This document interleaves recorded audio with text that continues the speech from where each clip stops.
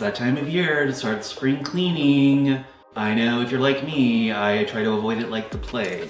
So today I have with me Bree Reiser, and she is the owner of this lovely DS&O studio, Design, Style, and Organize. She's gonna help us get started on this very overwhelming task. So Bree, Hi, how do we start? I like to start with having a schedule and a list.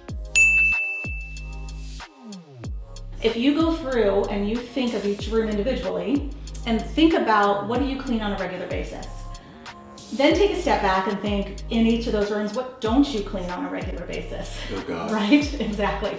So as we do that, for example, we'll start with the kitchen. Thinking about the refrigerator and the freezer. How often do you go in there, take everything out, clean out, wipe everything down?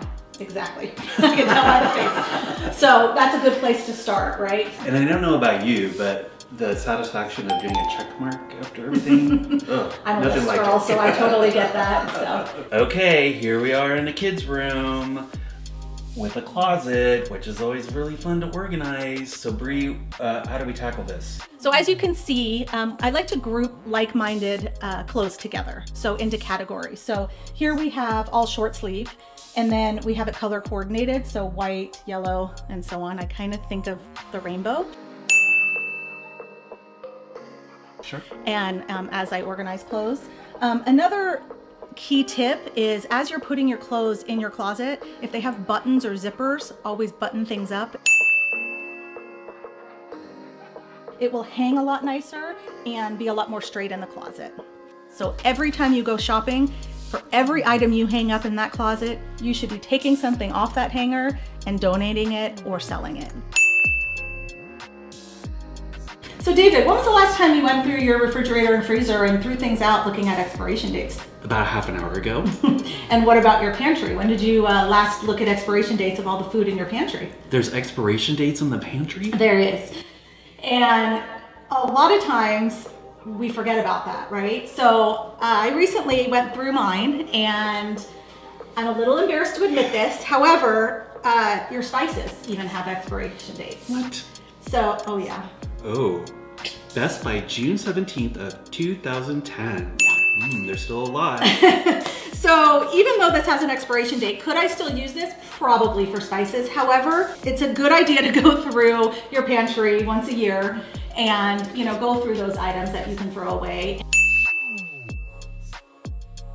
Another area in your kitchen or laundry room of items that do have expiration dates that you probably wouldn't think is cleaning supplies. So look here, we have white vinegar. It has a expiration date on here, May 15, 2021. What about your medications? When was the last time you looked through those for expiration dates? Your cold medicine, your Pepto-Bismol, your NyQuil. 1987? Right. So I think it's time to go through those again, replenish They still those. work, right? I don't know, actually. Yeah, so good idea to go through your house room by room and tackle it and just get rid of the old and buy some new. So who knew spring cleaning can be a very healthy step to a new you. Bree, I've been thinking a lot lately about the cleaners in my house and getting really concerned about all the chemicals that we spread around our environment. I have dogs. I've been hearing lately that there are just household items lying around your house that you can make some really great cleaners with. That is very, very true. And we have some examples here. White vinegar is a great cleaning solution for so many different things. Borax and salt, which seems a little strange. Yes, salt of the earth. And baking soda is another one that's really great. The first thing I think about with cleaning products like this is musty smells. A smelly smell that smells smelly. How many times have you cleaned or washed towels and had that stinky, musty, not so fresh smelling towel? Right, and with the high efficiency washers these days, they're so good at saving water. Yeah. But what happens is they cause the towels to get a little musty smelling from sometimes, so yeah. Correct, and one thing I didn't know for a very long time is you shouldn't use fabric softener with towels.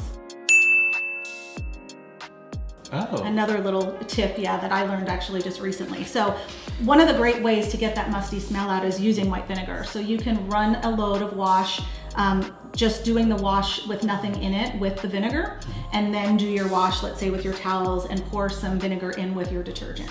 Oh, okay. Yeah. And the same goes for the dishwasher as well. You can run a load with But are my vinegar. clothes gonna smell like vinegar? Not at all. It's magic. They don't smell like vinegar. It takes the must out, and it's amazing.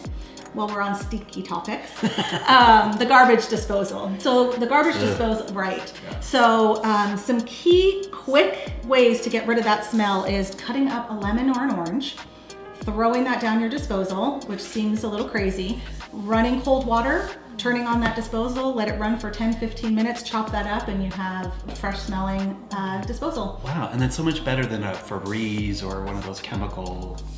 Correct. And then another quick and easy way too, I don't know if you've heard you can use ice cubes to get the smell out, but what you can do is take an ice tray and use your orange peels or your lemon peels, put them in the tray and fill it either with water or also with vinegar. Throw that down your disposal and voila, it's fresh as new. And you also have leftover ice cubes for cocktails. Exactly. Well, thank you so much for coming, because Thank you. I sure didn't know where to start with the spring cleaning, and starting with a list and getting some really helpful tips. But some of us don't have all the time in the world to do it, so it might be a good idea to hire a professional to come in and really show you how to do it. I'd love to help. So I'm David from the Wehner Group, and this is Bree Reiser from DS&O Studio. Thank you. Thank you guys. Say